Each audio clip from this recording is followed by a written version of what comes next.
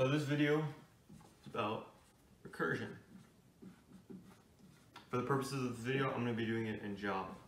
You can do it in Python and C++ as well, but I'm going to be doing it in Java. So, really quickly, there are three main things you can do with methods. You can overload them, you can override them, or you can do recursion with them. This video is recursion. Overriding will come sometime later, and overloading was previously on the channel.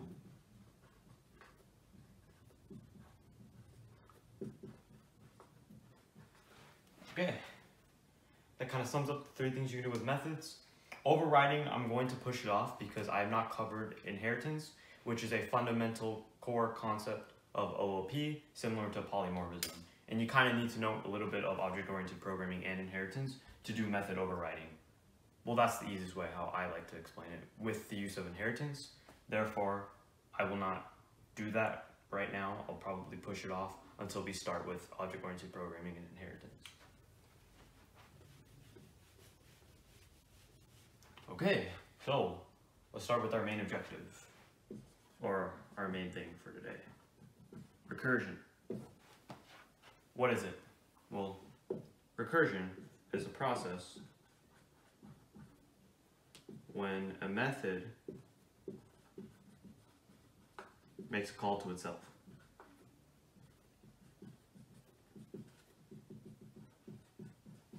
That is simply what recursion is. A process when a method makes a call to itself. A method that involves recursion is known as a recursive method. You'll hear me say it, you'll hear a lot of other people say it. Just know that a recursive method is a method that involves recursion. Okay, all we good to go? So, there are two main things that you have to understand with recursion. Every recursive method will contain two things: a base case and a recursive case. The base case is a conditional with a Boolean expression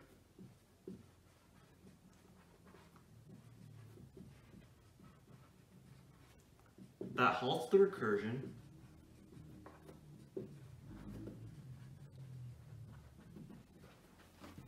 that's supposed to be an N, by the way, when true. That's simply what a base case is. A conditional with a Boolean expression that halts the recursion when true.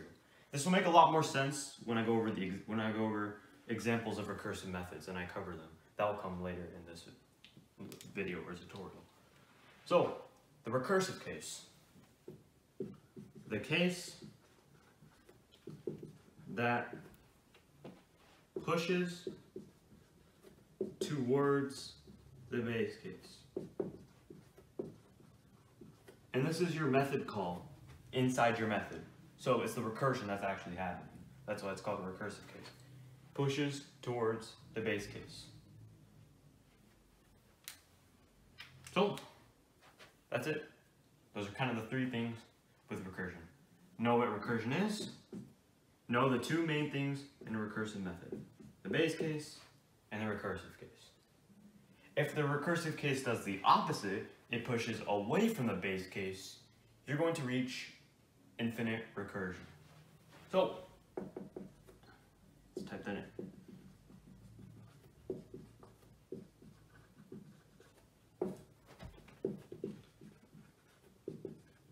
Recursive case moves away from the base case.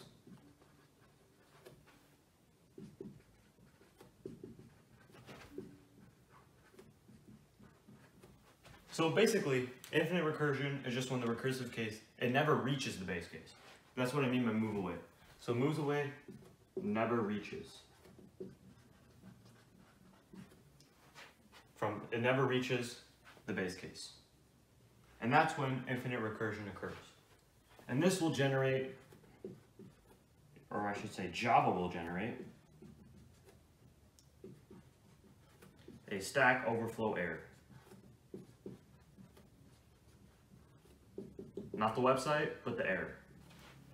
And a Stack Overflow error is pretty much when Java does not have enough memory to place another method call to the stack. And that's a Stack Overflow error. So that's recursion.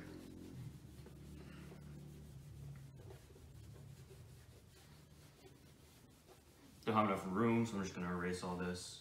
Be sure to pause the video if you wanna look at this stuff and note it down. I'm gonna erase it because I don't have enough space. Okay, so let's take a look at one of the most notable examples of recursion, and that is the factorial. The factorial is the most prominent example of recursion. So in English, this just means an exclamation mark, right? But in math, it means factorial, which just means you multiply the number by all the numbers below it except for 0. 5 times 4 times 3 times 2 times 1 is equivalent to 5 factorial, or 5 with an exclamation mark. And that is simply 120, right? So how do we code this in Java? Well, what we could do is we could do 5 times 5 minus 1 times 4 minus 1 times 3 minus 1 times 2 minus 1. Does that ring any bells? So, anything that involves recursion can also be done iteratively. That is a key concept to understand. Anything done recursively can also be done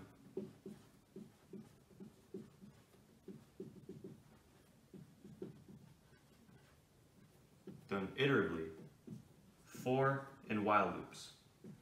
So whenever I say iteratively, I just mean for and while loops. That's it. Anything done recursively can also be done iteratively. We just do it recursively because it's less time consuming.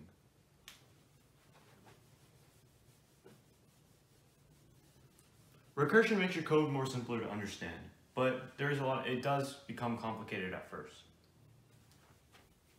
Hopefully by the end of this video should ring some bells, should make sense on how recursion works. Okay, so let's do a while loop that will accomplish factorial. So how can we do this in a while loop? What we could do is first we have to make a method. Let's make a factorial method.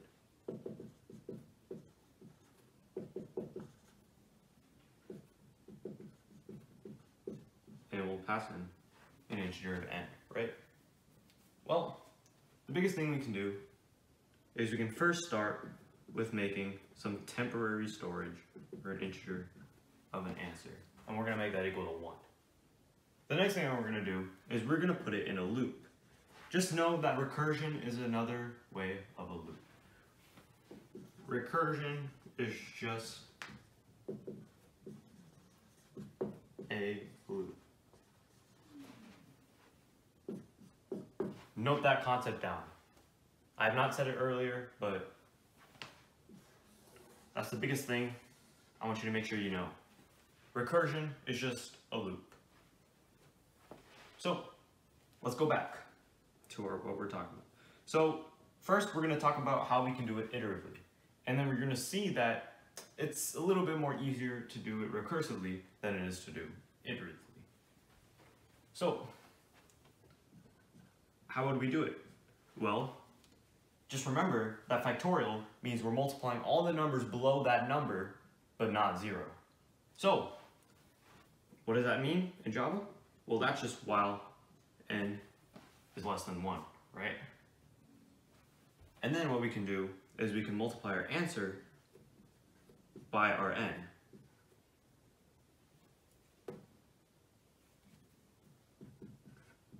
Right? You just multiply by n. And then what do we have to do next? We have to decrease n, right? And then we can return our answer, ending the execution of our iterative method. And that is how you can do it iteratively. Iteratively. There we go. That is how you do the factorial method iteratively. So let's say we're passing in this 5 to the method. we're making our answer equal 1, and while 5 is less than 1, 5 is less than 1, so that condition is true, right? We're multiplying our answer by our n, so 1 times 5 is 5. And then what we're doing is we're gonna decrement it. So n is now 4, right? We're gonna do the same thing again. So now we know that answer is 5, and n is 4. And that is 20. Answer is now 20, and n is now 3. And we repeat that process. Answer is now 60, n is 2, and then answer is 120, n is 1, and then finally we stop. Our answer is 120. Because 1 is no longer less than 1. And that is how we can do it iteratively. Now we're going to go on to something to recursion. How can we do the same thing recursively? So, first thing we need to do, we need to make our method.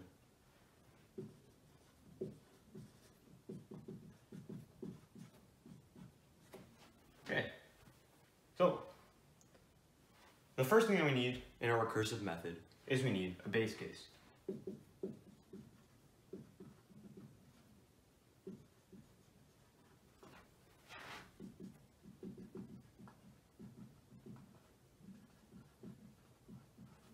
There we go.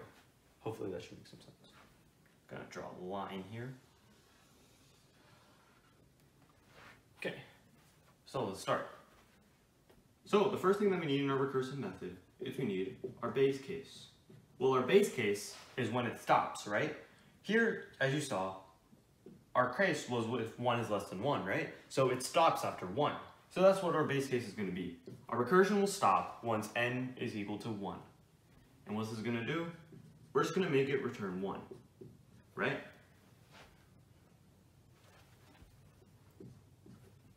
And then what we're going to do is we're going to return, here's where things get a little bit interesting, n, which is, and then we're going to make the recursive call n minus 1, right? And that seems like, how would you compute that? Like Java, that wouldn't make any sense. However, it does make sense. So how this works is that we're going to pass a 5 into this method, right?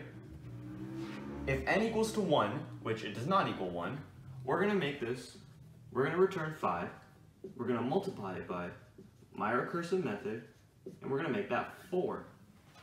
What's going to happen now? Well, a 4 is now going to be passed into the method. And we're going to repeat the process again. As you can see, the recursive method has a recursive call right there. It's calling itself. And you can see that because the method name's match. So we're passing into 4 now. 4 does not equal 1, so we move to the next part. 4 times my rm3. And we're going to do the same thing. We're going to pass into 3. 3 does not equal 1, so that's false. I mean, 3 does not equal 1, that's false. 3 times my recursive method 2. And then 2 times my recursive method 1. And now, we're going to pass in, finally, a 1 into our method. And since 1 equals 1, this is just going to return. That's it. So, that is 2. That is 3. That is 4. That is 5. We're going to multiply them all together, and we get 120. And that is recursion. Okay, so unfortunately my Eclipse wasn't working, so I'm here using VS Code. So let's go ahead and get started. So today here we're tasked with writing a recursive method that will sum all the numbers from 1 to 1,000. Okay, not bad. So we already have our code kind of set up for us. We have a recursive method right here. So we know that because it's a recursive method, it must contain a recursive call.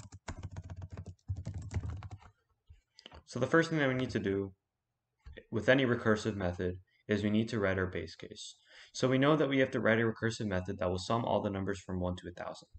So our base case is going to be if n equals to 1, then we're just going to return 1. Remember that every recursive method must have a base case. So that's our base case. The recursion will stop once n equals 1. And then after that, what we're going to do, let me move this comment out of the way. There we go. After that, the next thing we can do is we can make a return statement, and we can do n, and then we can do a plus, and then a recursive call, and then we're going to do n minus 1. So what that's going to do is that we have a value, right?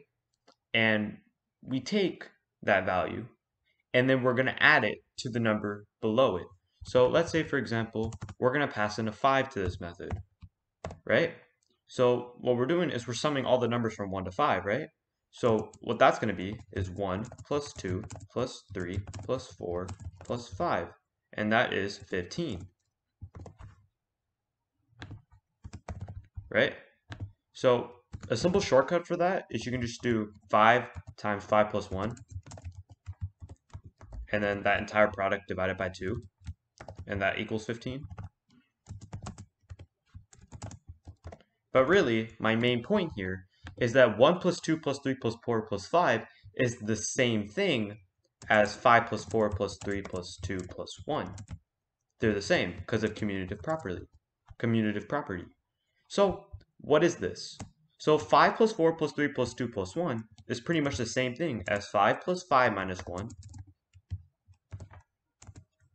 which is plus 4 minus 1, which is plus 3 minus 1, which is plus 2 minus 1, and that's it. So that is kind of where we're getting this n minus 1 from, because what we're adding all the numbers below that number. So when we're summing all the numbers from 1 to 1,000, that's just 1 plus everything from 10,000. But it's actually 10,000 plus everything to 1, because they equal the same thing, commutative property of addition. So we're starting with 10,000, we're summing all the numbers below it other than 0, because adding anything 0 is the same thing. So we're stopping at 1. So that's why the n minus 1 is there. And we made a recursive call to the n minus 1 because we're going to repeat the method call for that number. So let's go ahead and make our method call in our main method. So what we're going to do is we're going to make this a sum of 10,000. We're going to make that n. We're going to make that 10,000. Okay, we're good. Let's run it. Where's the button there? I'm so used to Eclipse. I'm like, where's the run button? But we're on VS Code, not Eclipse. So the run button's up here, not over there. Okay, so we got 5,000, 5,000. If you want to read that entire number, you can. 50 million, 5. 50 million, 5,000. I don't even know how to read that. I haven't been paying attention in school. Anyway, so that's our answer. And if you want to verify that, we can just use our shortcut, which is 1,000 or 10,000 times 10,001, and then we can divide that entire product by 2. And that should equal 5,000, 5,000. So hopefully that makes sense. This is our recursive method. So we can recheck if it's a recursive method if it contains our base case and a recursive case, and it does. This is our base case, and that's our recursive case. So we know that it's a recursive method because it contains both of those things. And yeah, that's pretty much it. That's a recursive method. So I'm going to go over it one more time. I'm doing this because I know and I understand that recursion it makes the code simpler, but I know that it is very difficult to understand at first. So I'm going to go over it and nail it down one more time how this recursive method works. So in our method call right here, we're first going to pass in a 10,000 to the method. Since 10,000 does not equal 1, we're going to go to our recursive case. So that's going to be 10,000 plus the sum of 10,000, and that's going to be 9,999. And we're going to keep on repeating that process. Let me make that a multi-line comment. And that there. There we go. and then you're just going to repeat that process. So 9,999 plus sum of 10,000, 9,998. And that process is just going to keep on going all the way until you get to a sum of 10,000 of 1. And when you pass in that 1 to the method, that's just going to return 1. So it's going to add 1 all the way to 10,000. Hopefully that makes sense. If not, be sure to leave some questions in the comments down below. I understand that recursion is very difficult to grasp at first, so please don't be hesitant. Ask questions in the comments down below. I will answer them. And yeah, that's it. With that being said, I'll see you guys next time.